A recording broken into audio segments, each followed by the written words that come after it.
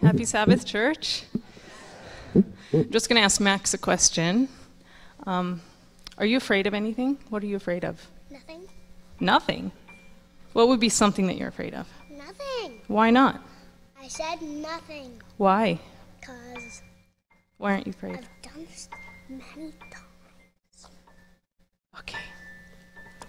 He's not afraid to do this right now. He said, I've done this many times, so I'm not afraid. But I think all of us do have some fears, and I think that they increase as we get older. Max might be afraid of thunder. I might be afraid of disease progression in my husband. Max might be afraid of sharks. I might be afraid of a shark eating my husband when he surfs, which literally almost happened. Just a minute, honey. But as you get older, your fears just increase. But fears are just opportunities, I think, to trust. Becky and I were talking about what to do with worry. There's no place in our life for worry if we trust in God. And Benji's Bible verse this morning was, my God shall supply all your needs, so we have no reason to fear. That's what this song is about. Benji, no touching the piano, okay?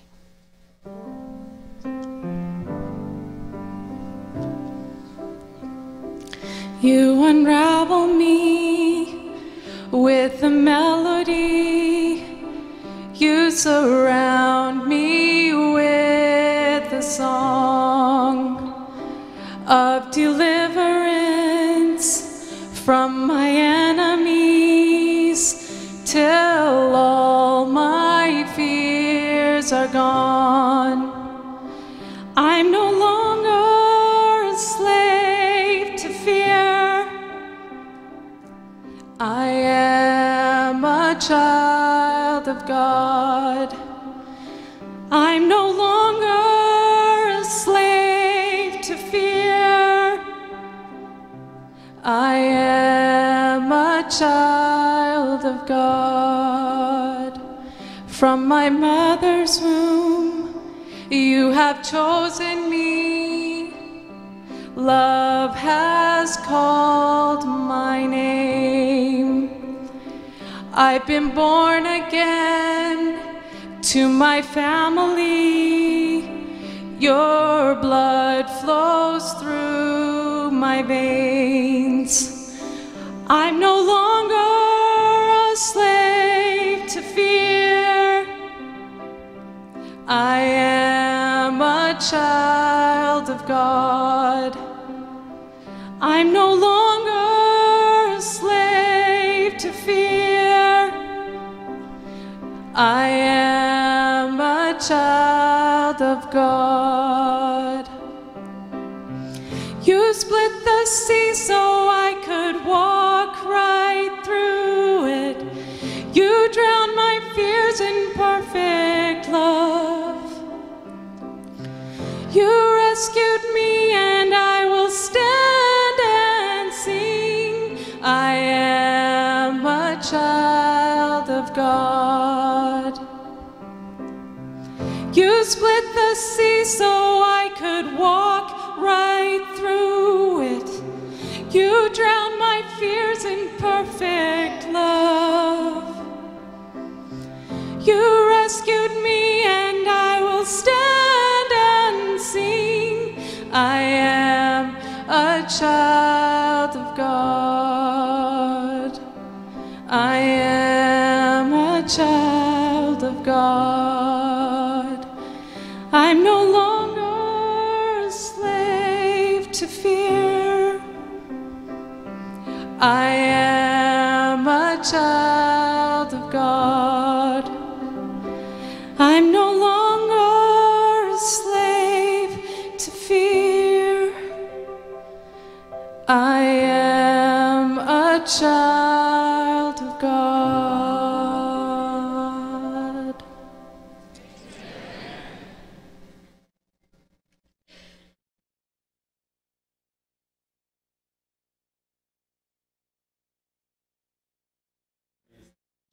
So beautiful.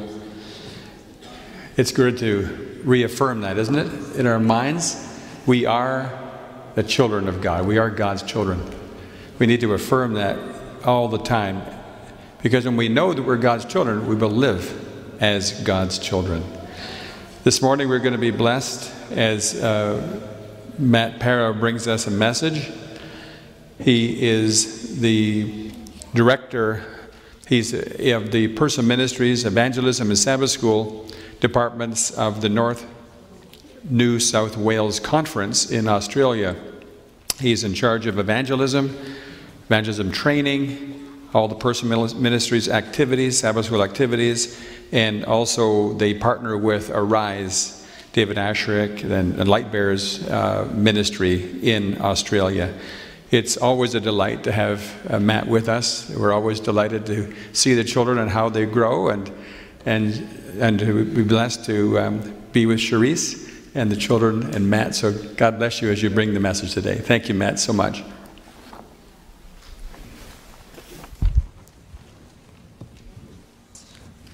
I bring you greetings from Australia, the upside down place, down under. I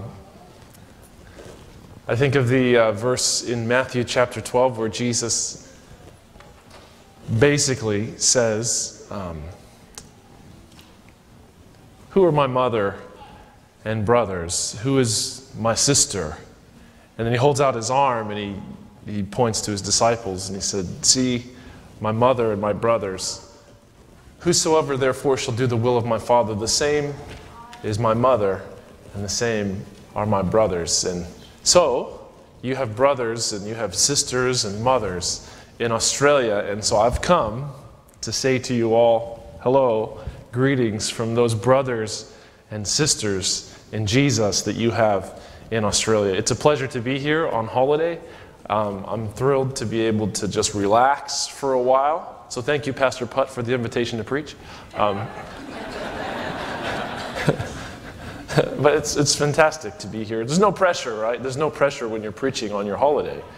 Everyone knows, hey, he's on holiday. Give him a break. Right? It was a little boring, but hey, he's on holiday. Yeah, you never know when a biblical scholar is going to show up for your sermon. That's great. I don't know if you guys caught the introduction to one of our brothers here this morning. And that's really exciting, thrilling. There's a few things I wanted to say by the way of introduction, but I'll spare you too much time. Oh, I'd like to say good almost afternoon to you all. It's always exciting to stand up and to know that there's a professional biblical scholar in the church while you're preaching. And it's 2 minutes till 12. Excellent. So I've got about a 35-minute sermon, and we'll be done in about 1 minute and 58 seconds, I think. Just kidding. It's a pleasure to be here, for sure. And thank you, Pastor Putt, for the opportunity to share, and the elders of this church. You are God's men and women here in this part of the world, and so I'm honored by the fact that you would allow me to stand here and share Scripture with my brothers and sisters in this church. Surely, I'm not worthy in that I don't actually deserve to speak on God's behalf. And God is tremendously gracious. And He allows very, very, very imperfect people to represent Him and to communicate on His behalf. And so praise Him for that. It's great. I'm just going to have a short word of prayer. But before I do, I just wanted to let you know before the sermon that I like to surf. It's a big part of my life. And I'm very privileged to live just about a 4.5 to 6 minute drive, depending on how much I speed, from the beach. And oftentimes throughout the course of the week, if the waves are good, I'll get up really early, I'll do my devotions, say my prayers, read the Word of God, and then go off for a quick surf before I've got to head down to the conference office in Walls End and spend my day there doing administrative duties and different kinds of service for the Lord. And it was amazing when I learned what I'm going to teach you right now from the Bible, and that is that God also is a surfer. Yeah, He is. And you may have never heard this before. This may be new light for you, new truth. But when I learned and discovered this new truth, I was so absolutely thrilled, because when I tell my wife that I'm going surfing, now I can say, honey, I'm going to go follow the Lord. That's right. In the beginning, God created the heavens and the earth. And the earth was without form and void, and darkness was upon the face of the deep. And the Spirit of God moved upon the face of the waters. God's a surfer. Let's pray. Father in heaven, we thank you for the opportunity to be here. We're very grateful. We're very, very grateful. With all of the imperfections and flaws of our nation, we're free. We're free to worship and to choose to believe as you inspire us to believe. Lord in heaven, I just ask that you would give me your Spirit, that you guide our thoughts and our understanding. Whether new or whether old, we ask that you would inspire us through this information that I share with the church this morning. In spite of me, we pray that you'd bless us. Help me to be concise, to the point. Give me clarity, please. And above all else, give everyone here an ear to hear. May we take personal responsibility for our own salvation. May we work out our own salvation with fear and trembling, knowing that it's you who's working in us, inspiring us to do so. So help us to listen and to engage with your word, to be active listeners, to make a commitment to know you more through this time. Lord, we thank you for hearing us and answering us in accordance with your will. In Jesus' name we pray. Amen. All right, I'd like to begin the message this morning, which is entitled The Sign of God's Unfailing Love, in Genesis chapter 1 and beginning in verse 3 and 4. Right here in the very beginning of the Bible, we have the creation account. And the Bible says in verse 3 of Genesis chapter 1, "Then God said, 'Let there be light.'" This is obviously right after what I was quoting in regards to God being a surfer. "Then God said, 'Let there be light,' and there was light. And God saw the light, that it was good. So darkness was upon the face of the deep. The earth was a formless void." And the Bible says, God said, "Let there be light." So God speaks light into existence. He's here. It's chaotic. It's unformed. The Bible says, without form and void. The Spirit of God is moving. He's moving over the face of the watery, chaotic mass of material. And God says, "Let there be light." And there was light. And then it said, God saw the light that he had made, that he had brought into existence. And he says that it was good. So God not only creates light, he evaluates the light and then says, or sees, this is good. This is good. We see this pattern all through the Genesis account of creation here in Genesis chapter 1. God speaks something into existence, and then God sees it. He evaluates it, and after each evaluation, God sees that it's good. I just want to just note with you several of these occasions from the creation narrative in Genesis chapter 1. In verses 9 and 10 it says, "Then God said, 'Let the waters under the heavens be gathered together into one place, and let the dry land appear.' And it was so. And God called the dry land earth, and the gathering together of the waters he called seas. And God saw that it was good." Now, God seeing that it was good is really meaningful. More meaningful than, say, me seeing that it was good.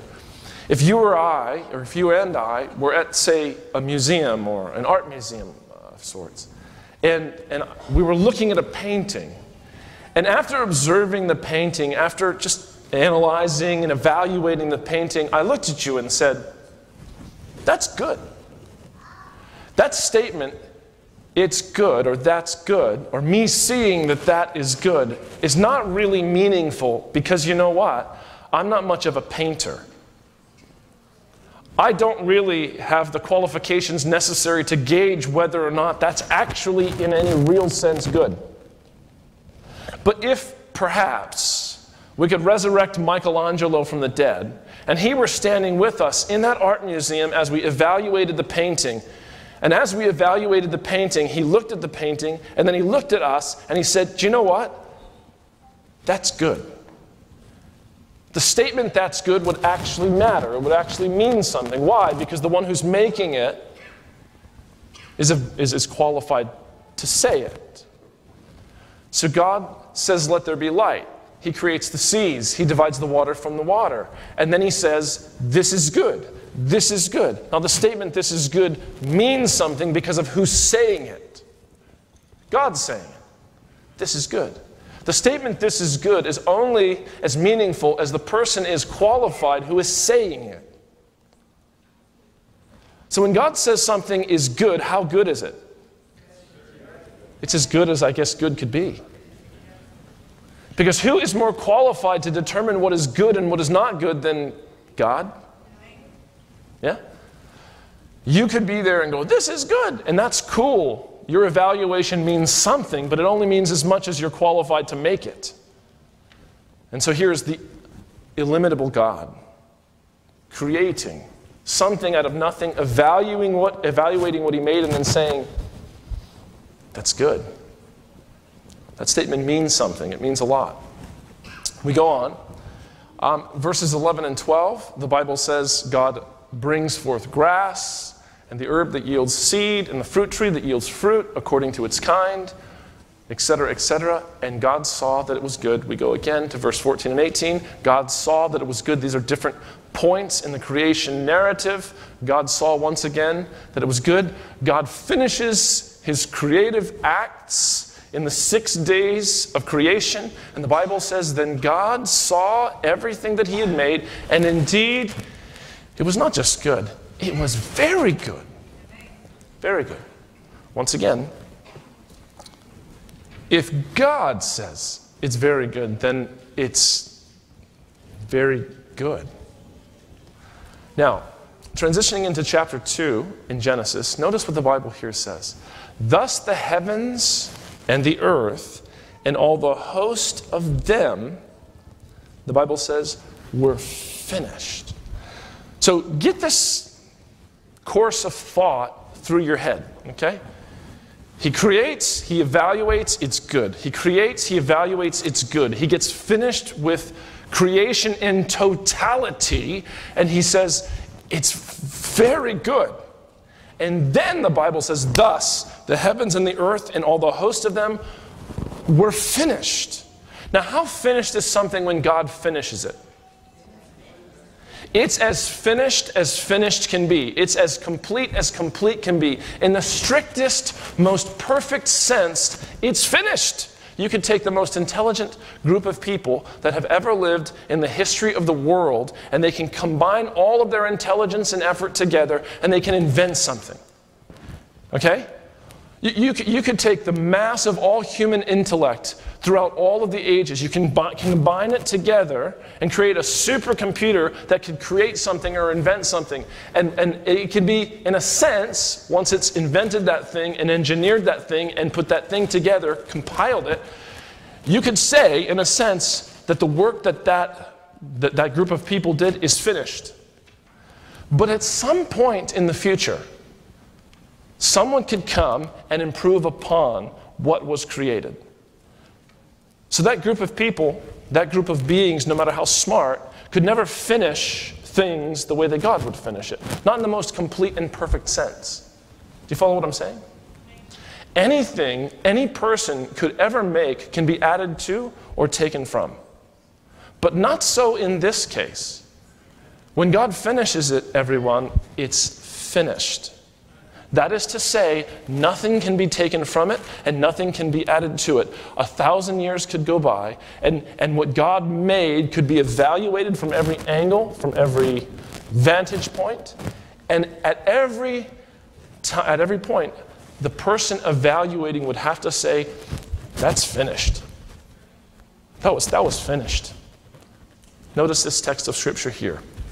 Ecclesiastes chapter 3 and verse 14. I know that whatever God does, it shall be forever. Why? Nothing can be added to it, and nothing can be taken away from it. All of the host of them, all of the creation, it's finished. How finished is finished? Absolutely, completely, in the most perfect sense, it's finished.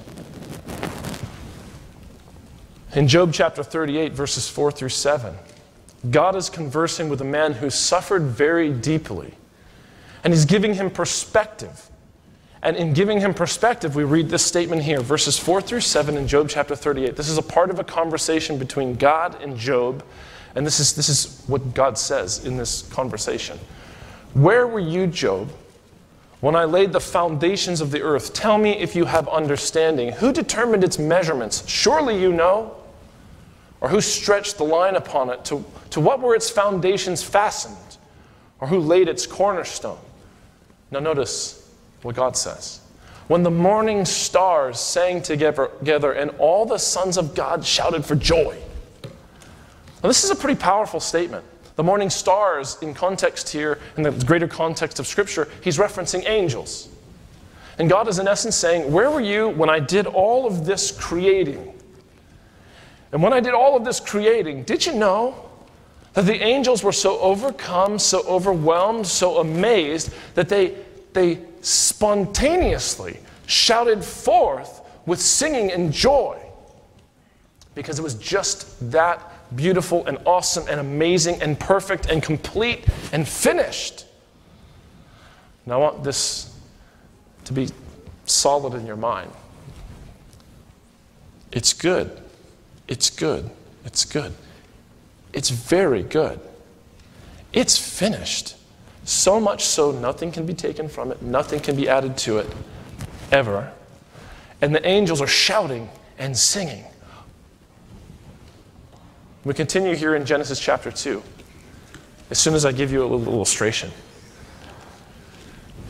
Does anyone know who this is? Does anyone know his name? Bob Ross. Bob Ross. I've used this picture in Australia, and no Australians know who this is. But we Americans, some of us, especially those of us over the age of 40, we know who this is. This is Bob Ross. And for all you young punks in the church this morning, you would know him, and that's okay. But this is a guy who used to do a TV show on public access television. And it's like the television that's always really boring. And back in the old days, where you just had a TV with certain prescribed channels, and this was PBS was kind of one of the channels, and he did a show on PBS. And his show was real simple, but it was brilliant in its simplicity. And it was just Bob Ross doing paintings. Now, I'm not a painter. And I'm really not the kind of person who is naturally drawn to people like Bob Ross. Bob Ross was kind of a hippie, kind of an artistic person. I'm not a hippie by any stretch. And I'm not very artistic, not at all. I'm actually like the anti-artist in my heart. I'm just not artistic. But I was actually drawn to the show because of his talent, of his unique ability. And it was real simple. As I said, it was just Bob painting pictures, mostly of landscapes.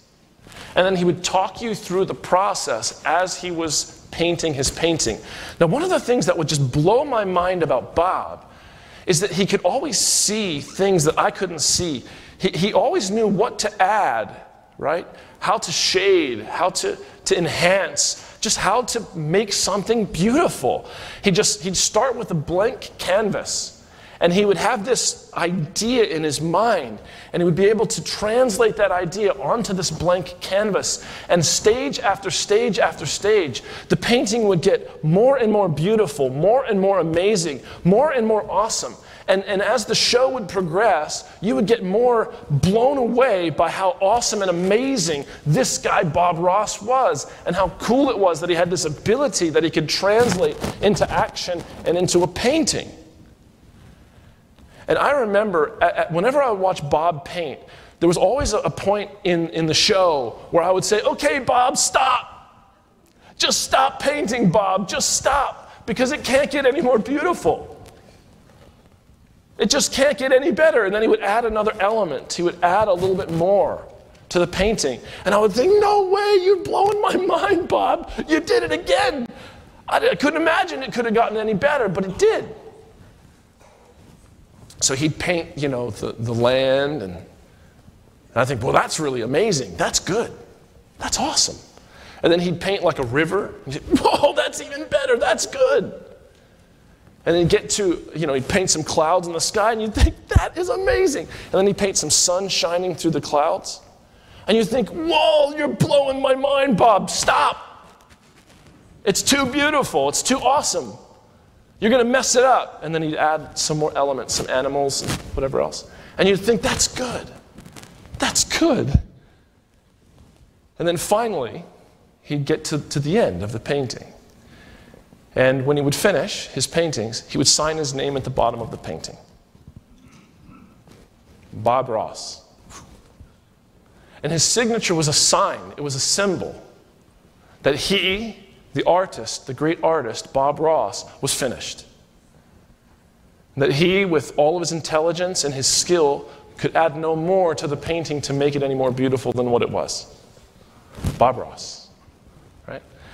God, similarly, did the same thing after he painted his painting and created his world. Notice this.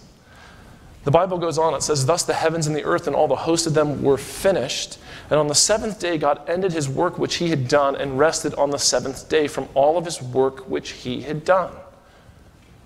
Then God blessed the seventh day and sanctified it, because in it he rested from all of his work which God had created and made.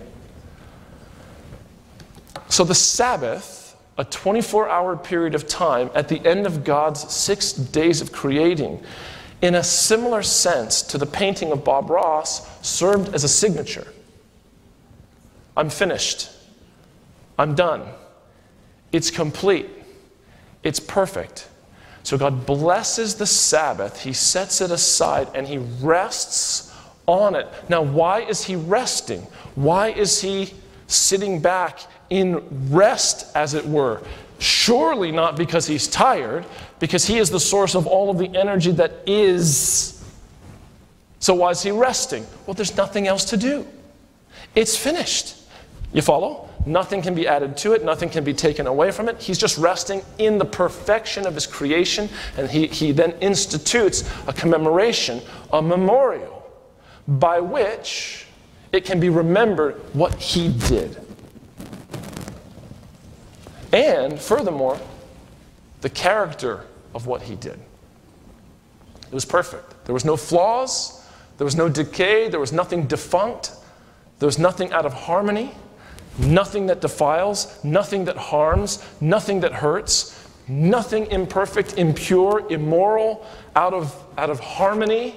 Only perfect togetherness, completeness, happiness, health, and life. And so he rests on the Sabbath. And he sanctifies the Sabbath as a sign. Now, keep this in your minds, and then we just notice the memory text for this morning.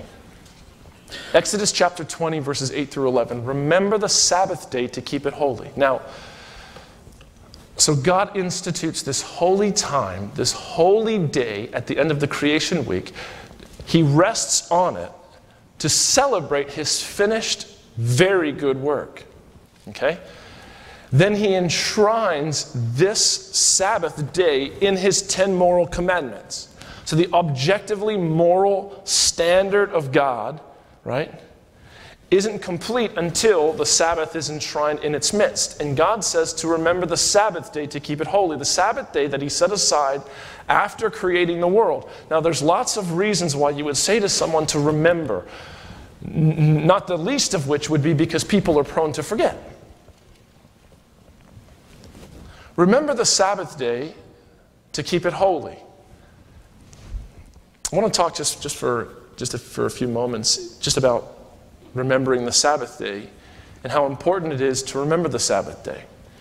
If you forget the Sabbath day, you can forget what the Sabbath represents. You can forget what the Sabbath means. You can forget what the Sabbath stands for.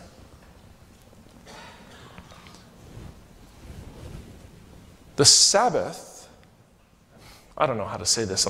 You get in these positions where your mind is thinking 15 things and you know that you can only say 2, and you're striving real fast to decide which of those 15 you'll mention.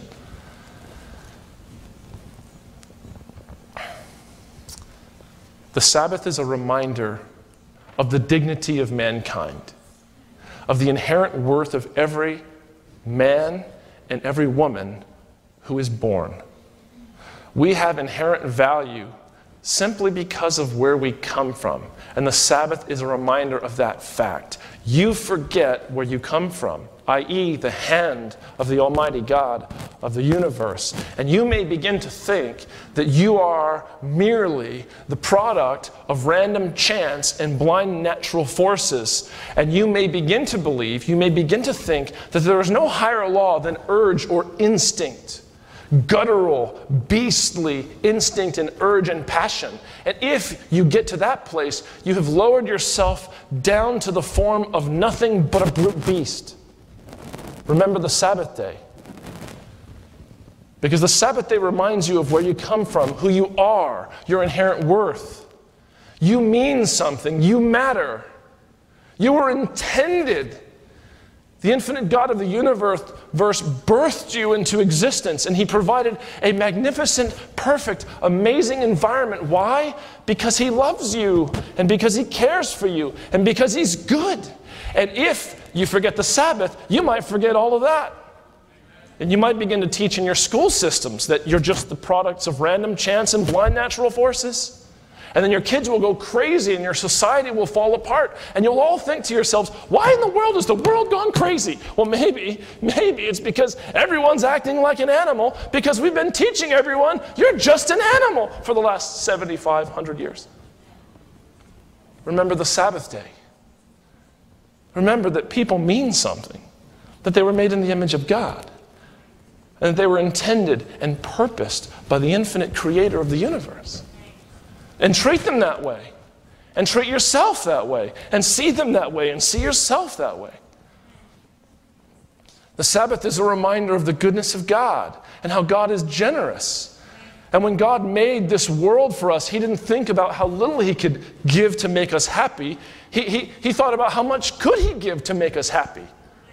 And everything that we would ever need for our contentment and happiness and wholeness was there in God's original creation. And the Sabbath reminds us of that fact, that there was nothing that defiles, there was nothing that harms. All the death and pain and insecurity and fear and worry and tragedy and death and misery in this life is not God's responsibility. It's not God's fault. It wasn't a part of God's creation. And the Sabbath reminds us of that fact. Remember the Sabbath day. And remember all that it means, all that it represents. And the Bible says, remember this day. And then it goes on to say how to keep the Sabbath day holy. God made the Sabbath day holy, and then it says how to keep it. Don't work, and don't force anybody else to work. And then it says, in essence, why? Because the Lord made the heavens and the earth in 6 days.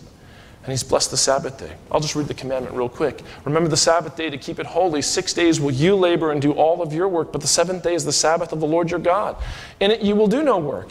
You, nor your son, nor your daughter, nor your male servant, nor your female servant, nor your cattle, nor your stranger who is within your gates. For in 6 days the Lord made the heavens and the earth. So in other words, it's saying, look guys, just follow my example. You stop your work after 6 days like I stopped my work of creation after 6 days, and in doing so, you will be memorializing, you will be commemorating what I did and who I am and what I represent and how I did things. So you stop, I stopped, you stop. And in you stopping, you're acknowledging what I did. and how I did it. And therefore the Lord blessed the Sabbath day and he hallowed it. So what you see on the screen, it's a symbol. It's a sign. But materially, it's just cloth and ink. And an artist's, it's an artistic depiction made of cloth and ink, right? It's an American flag, so it has blue, it has red, it has white, it has stars, it has stripes. Now, if I happen to have an American flag in my jacket, and I pulled the American flag out of my jacket, right? The first thing that someone would think, perhaps, if they were very patriotic, is they would think, why does he have an American flag crumpled up in his pocket? That's a little bit disrespectful. But why would they think that that was in some way, shape, or form disrespectful when it's just a piece of cloth with paint on it? Well, we all know that it's not just a piece of cloth with paint on it. The flag has representative meaning. It's a symbol, it's a sign. And to crumple and crinkle a flag and just shove it into your pocket as if it's just a napkin is disrespectful, not because you need to respect cloth and paint, but you need to respect what the cloth and the paint represent. And so then let's just say I pulled the thing, I pulled it out of my pocket, and I threw it on the ground. Well, then somebody might say, well, that's really disrespectful, but then I might say, well, why is that disrespectful? It's just a piece of cloth with paint. No, it's not just a piece of cloth with paint. It's a symbol, it's a sign, and it represents something. It represents a people. It represents lives. It represents culture. It represents history. It represents the lives of people who aren't alive anymore because they died in service to that. And then I go over to the flag and I start stepping on it. I spit on it. Puh. It's just cloth. It's just paint. No, it's not. The 7-day Sabbath is not just a day, it's a symbol. And to disrespect the day is to disrespect what the day represents. And the day represents all that God is and all that God has done, His kingdom, His laws, His life, His creative power, His sovereignty over the universe. The earth is created in the context of the great controversy and is a sign in the midst of the great controversy of God's right to govern and rule the universe. And He attaches this sign, this symbol at the end of creation so that all could remember who He is and what He has done and how He has done it. And so surely you don't just stick it in your pocket, right, and crumple it up. Surely you don't just throw it on the ground and step on it. Why? Because you're a decent enough person to have a sense of respect for what matters. Now, just want to fast forward here to, excuse me. You think that was bad? You should have heard me last week. John chapter 1, John begins his gospel with, "In the beginning was the Word." Obviously, John, the disciple, when beginning his story of Jesus, wants to point our attention to the Genesis creation account. In the beginning, God created the heavens and the earth. John, in the beginning was the Word. You jump down to verse 14 in John chapter 1, and it says, "The Word became flesh and dwelt among us." So when John says, "In the beginning was the Word," you could change the word "word" for Jesus. In the beginning was Jesus. He goes on to say, "In the beginning was the Word, and the Word was with God, and the Word was God. He was in the beginning with God. All things were made through Him, and without Him, nothing was made that was made." Now, I just want to make a side point here about this text. If all things were made through Him, and without Him, nothing was made that was made, this means He couldn't have been made. Because nothing that was made without Him, and therefore He's the creator of all things. He has no beginning. In Him is life. He's self-existent. in the same sense that God the Father is self-existent. He's not a contingent being. His life and his existence, according to John and other New Testament passages, is not dependent upon any other personal being. In the truest, most genuine, most absolute sense, Jesus is God. In the beginning was the Word, the express thoughts of God, the communicative agent of the Godhead. And the Word, the communicative agent of God, was with God. Okay, so he was with God the Father, yet at the same time, he was God, according to John. He was in the beginning at the creation, and then it says, all things were made through him. John wants you to know, as he begins his gospel, that this guy Jesus, who came on God's behalf to save humanity, was actually the one who created the earth. And there was nothing that has ever been made at all without qualification that was made without him, which infers he himself does not have a beginning. There is no distant point in some eternal past where he kind of came into being. If you hear any person who really emphasizes the fatherhood of God and the sonship of Jesus, which is all really good and important, and then they kind of try to start pulling you aside and undermining to some extent, to some degree, the full divinity of Christ, I want to say to you, call them out. Call them out and ask them this is just, I hate to kind of do these types of things, but I'm just going to do it just for this, because I'm just going to do it. Non-Trinitarianism in Australia, it's becoming rampant and rife, and some of our people have hopped on over to North America. And there's a MO, there's a way of these guys functioning. What they generally do is they impress people with their spiritual prowess and their relative knowledge of certain scriptural passages. And then they try to find people who will be impressed with them. They draw near to those people and try to lead those people away from biblical orthodoxy and an understanding of the full divinity of Christ. And they generally work undercover, very surreptitiously, very subtly. And they don't come up front, and they're not generally honest. And so, be aware. It's a travesty. But anyways, the sermon is not about non-Trinitarianism, but just make a mention of that.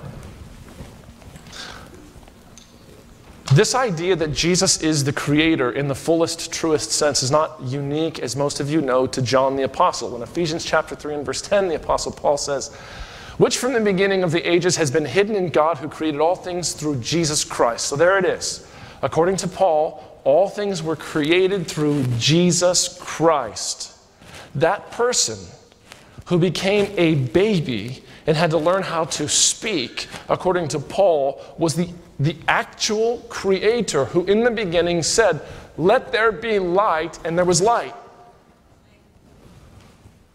Paul also says in Colossians 1:16, for by him, Jesus, were all things created that are in heaven and that are on earth. According to the Bible, Jesus was not merely a man. He was the creator God in human form. And why did the Creator become our Redeemer? Now this is an important question. Why not send an angel? Why not create a special being to come and represent God? Here's why. It was because the act of redemption, the act of saving and redeeming mankind, was an act of creation. God did not merely have to reform mankind, he had to recreate it. And that's what he did. You'll notice in Scripture, and this is a big topic, I know, but I'm just briefing on it for a very important point, and I'll pull all the pieces together and you'll see why I've preached the message that I'm preaching. You'll notice in Scripture that oftentimes creation is attached to the idea of salvation. There's some very popular biblical passages that most of you guys would know from the top of your head.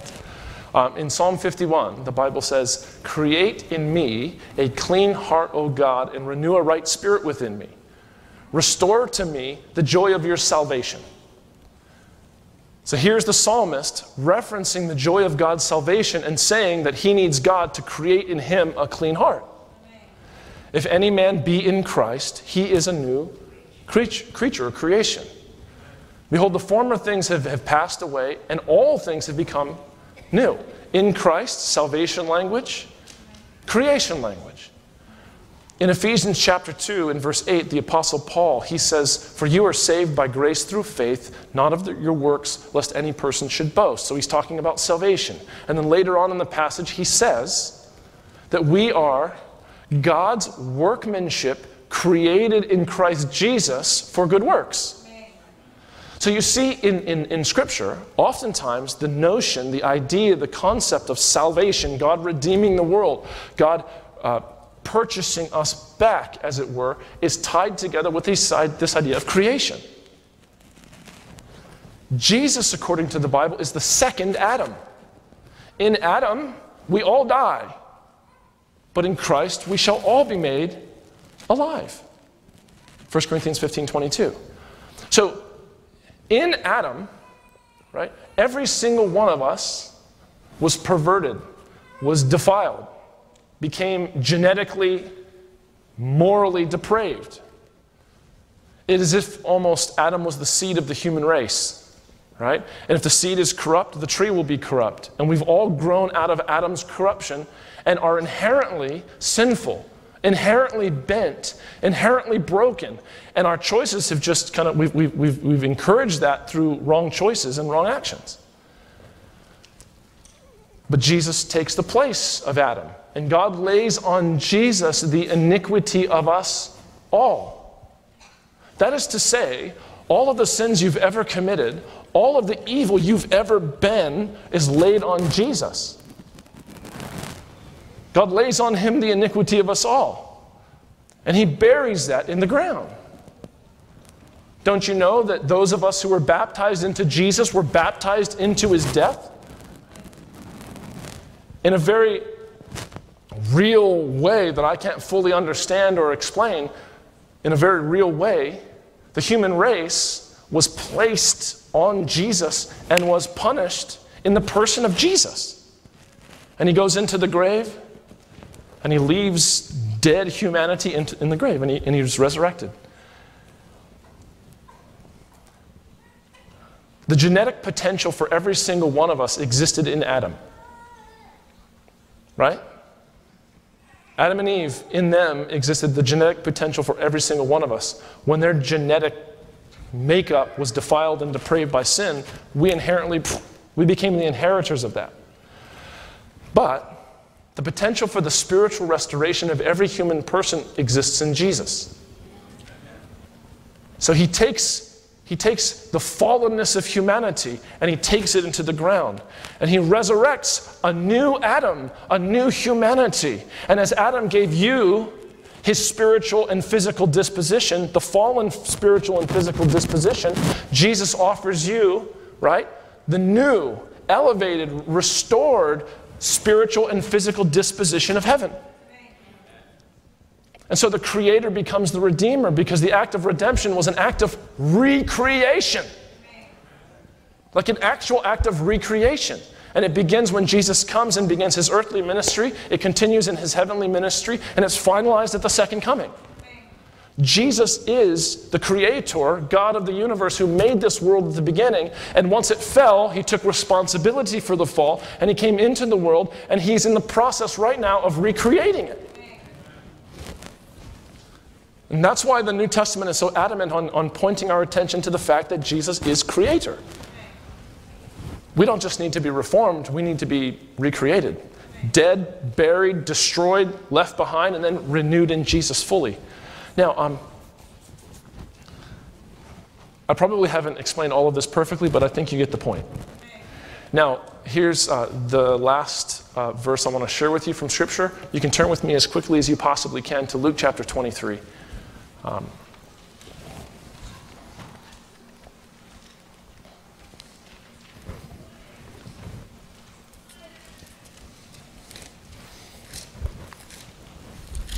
While you're turning to Luke chapter 23, I just want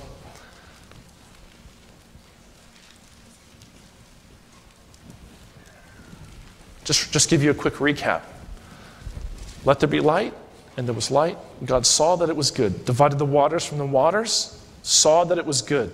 Creates the land animals, the various agents of the environment. It's very good. He sees everything that he makes. It's very good. The works of God are finished. Nothing can be added to it. Nothing can be taken away from it because God's just that good and awesome and amazing. And he commemorates all of that awesomeness and goodness with the Sabbath. He then enshrines the Sabbath into the 10 moral commandments that he commits to humankind. And he says to remember. He says to remember.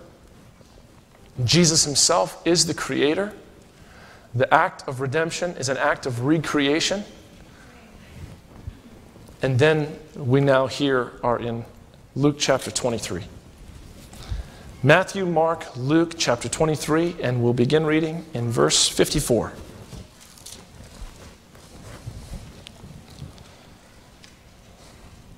The Bible says in Luke chapter 23 and verse 54, that day was the preparation, and the Sabbath drew near.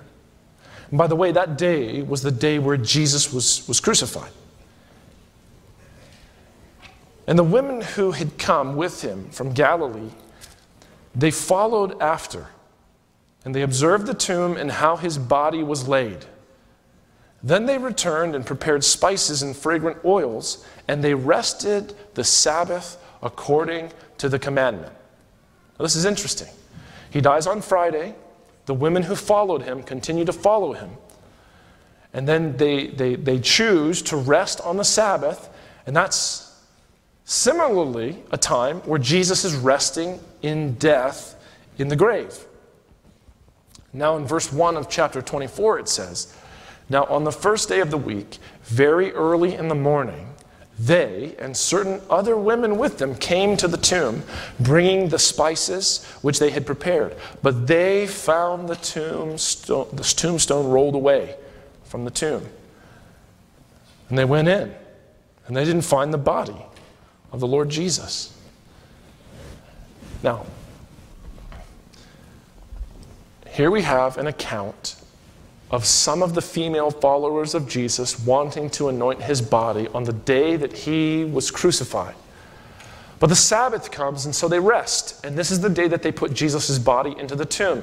And then they come on Sunday, the first day of the week, to anoint his body. But he's not there. He's been resurrected. Now Jesus, just before he died, hanging on the cross, you'll remember, he says, it is finished. Interesting.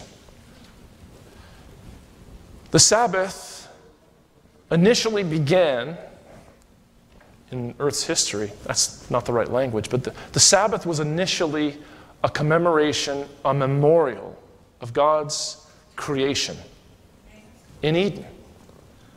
After the fall, after the ministry of Jesus, it now becomes a commemoration of God's redeeming power in the person of Jesus Christ, the Son of the living God. Jesus was not just Redeemer, he was Creator.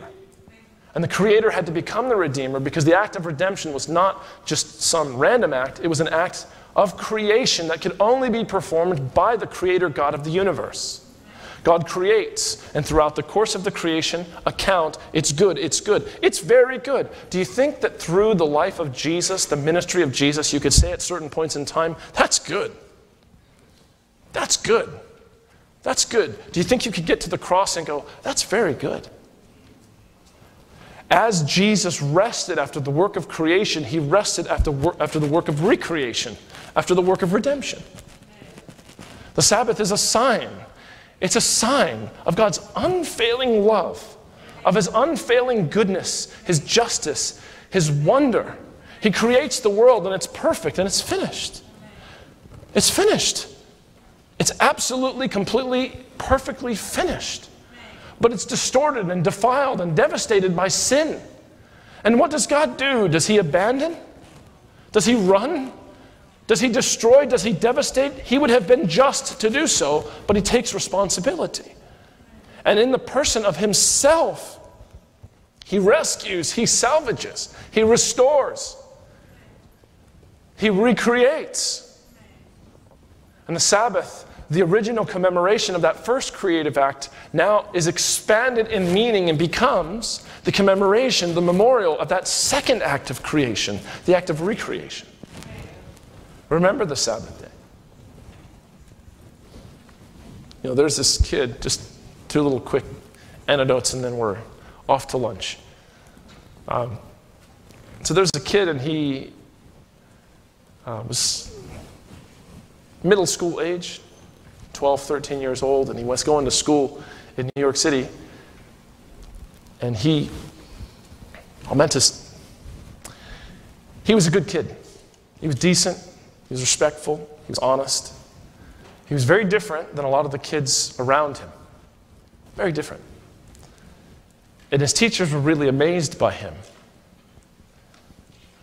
How could he be such a good and decent kid, such a virtuous kid, in the midst of the situation that he was in? Most of the kids in his school, disrespectful, rebellious, selfish, and perverse.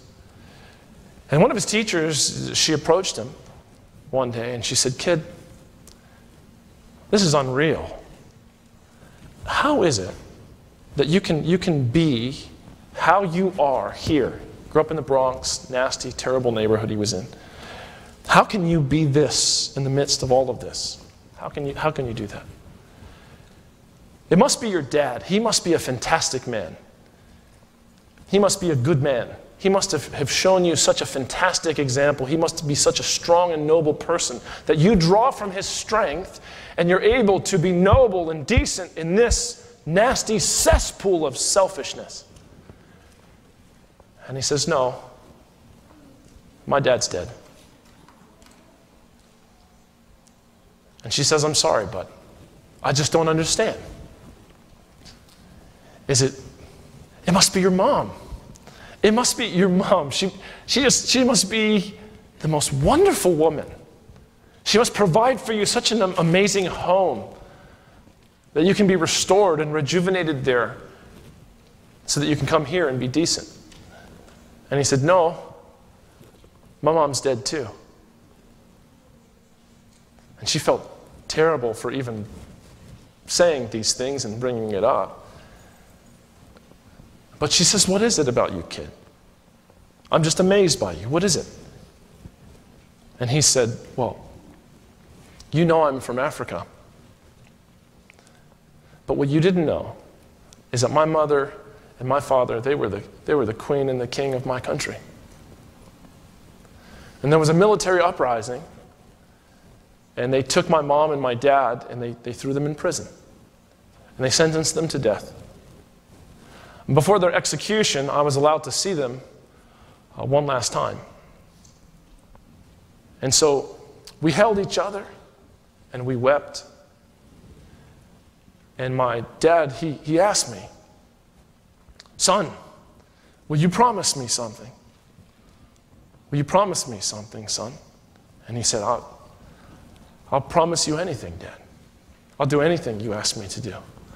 He said, "Son, you promise me that wherever you go, whatever happens to you, whatever circumstances you find yourself in, you'll never forget that you will always remember that you're the son of a king." He said, "Ma'am, I have never forgotten, from that day to this, that I'm the son of a king, and that's why I act like it. Remember the Sabbath day. You're children of the king. And through all the tragedy, God has arisen to save us. He redeemed us, He made us in His image. That image was distorted, and then He recreates us in the person of His Son, and He asks us to look and to live and to accept and allow His Spirit to recreate us and to change us back to that image. And the Sabbath is a sign that He's done it in Christ. Nothing can be added to what Jesus has done. Nothing can be taken from it. It was finished. What are you going to add to the saving act of Jesus? Nothing. You can submit to it, you can respond to it, but you can't add to it. It's finished. So this suit, it's blue. It's a Tommy Hilfiger suit. I think it's pretty nice. It's not why I wear it necessarily. I just wear it because I have to wear suits. Not really a fan of suits. I wish I lived in Fiji. I could just wear different kinds of formal clothing. My memory of suits is a pretty harsh memory. You think my mom's nice? Well, sometimes. When she converted and gave her life to God after going to a series of evangelistic meetings, she began to force me, like a dictator, to go to church. Can I get an amen from you 10-year-olds? Two different kinds of amens there. And I grew up in Key West, Florida. Key West, Florida is very hot. It's very hot. And my first memories of church were a suit that didn't fit that my mom got from, I don't know where she got it, probably from a place that gives poor people clothes because we were pretty poor. So some suit that didn't fit that was virtually like getting choked out by an MMA wrestler. Just choked you out. And just sat in this hot, nasty church. And that was my first memories of having to wear a suit. And so my mom traumatized me.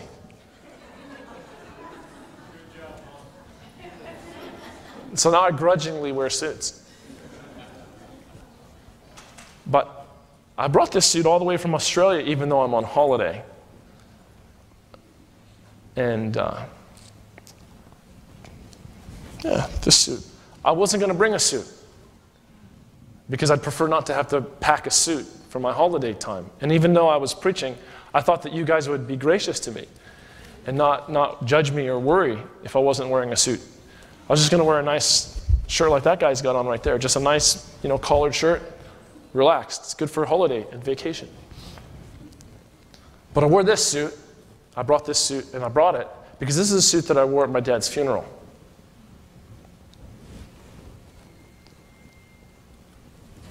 You see, it kind of serves as a sign, as a symbol.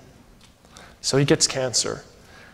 It was very sad and very pathetic to watch such a noble person, such a strong person, a warrior who fought for his country, who decided to take the responsibility for a family that he didn't create, for kids to raise them and to do right,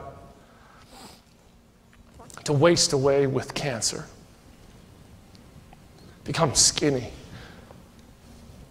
and frail. And there's nothing you can do. There's nothing you can do. You just watch as someone who you love, someone you admire,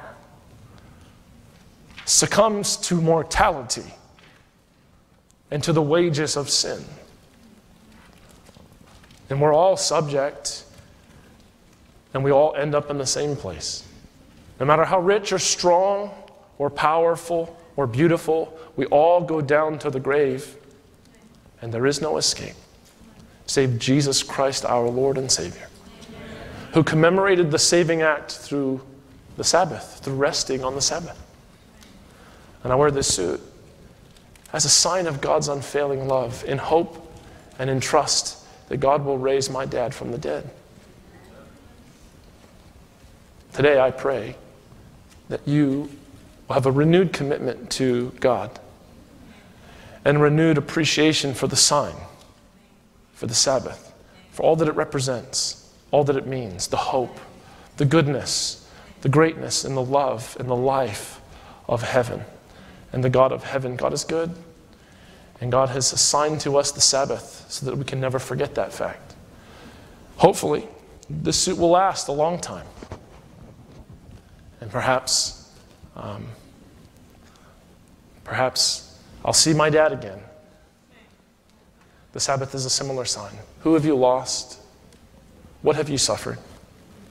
The Sabbath reminds you that it will end, and God has overcome. and God will come again. God bless you. Yep.